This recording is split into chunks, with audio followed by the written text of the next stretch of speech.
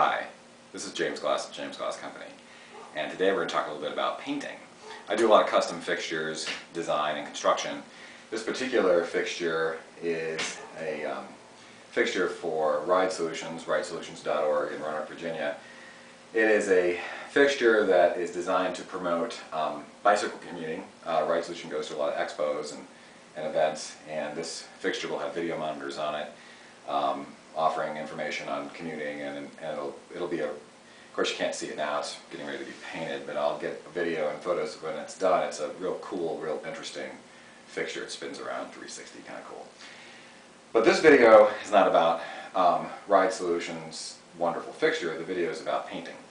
I've been painting for a little over 25 years, and I use a variety of coatings in a lot of my custom stuff. This particular fixture needs to be durable enough. It's always going to be inside, but it needs to be durable enough to be handled, so we're going to use an automotive paint.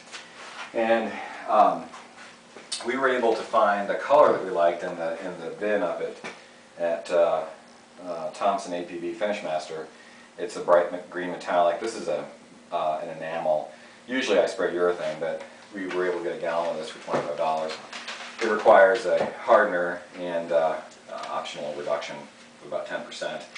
The paint gets mixed in convenient little cups like this. They've got graduated markings on them for whatever ratio, 8 to 1 to 1, or whatever you're putting in.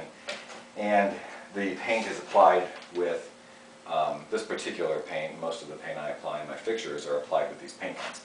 This is a fantastic paint gun. It's one of the best I've used in I've had it about 5-6 years now. It's a Seda. It's a German gun. It is fantastic. We're going to be using the miniature version of that today. This isn't an automotive level. This is going to look fantastic. There's not going to be dirt in it. We're doing it here in my shop, which is still under construction. I don't even have the paint booth finished yet.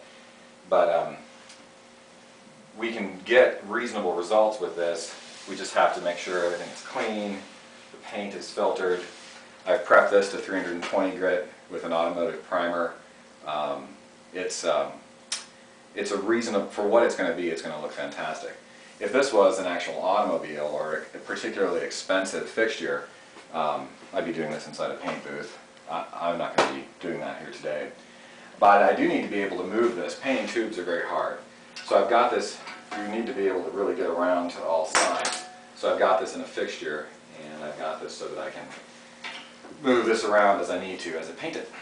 So look for the videos of the finished product. Thanks for watching this video on painting at James Glass Company.